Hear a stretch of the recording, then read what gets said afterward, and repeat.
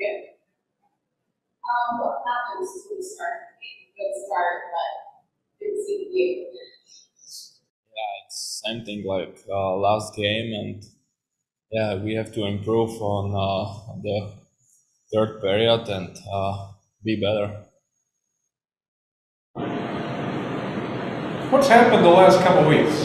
Good, Tyler, you guys were talking about catching Toronto for first place. Now it's a pretty big gap. I don't know, just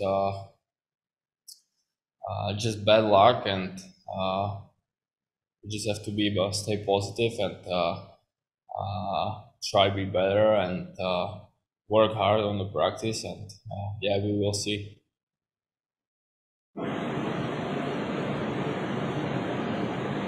Is it getting frustrating? Just the losing is, team was winning a lot earlier, and it's been a tough little stretch.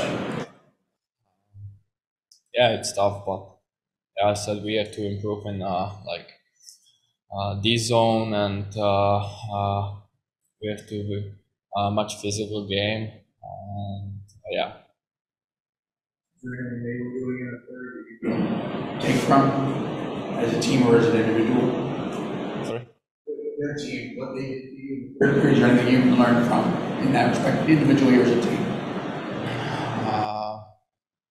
I don't understand now. He's saying in the third period, was there anything that Charlotte did that you can learn from as a team or as an individual? Oh yeah, of course. We did a lot of turnovers, and yeah, we have to play like one guy, and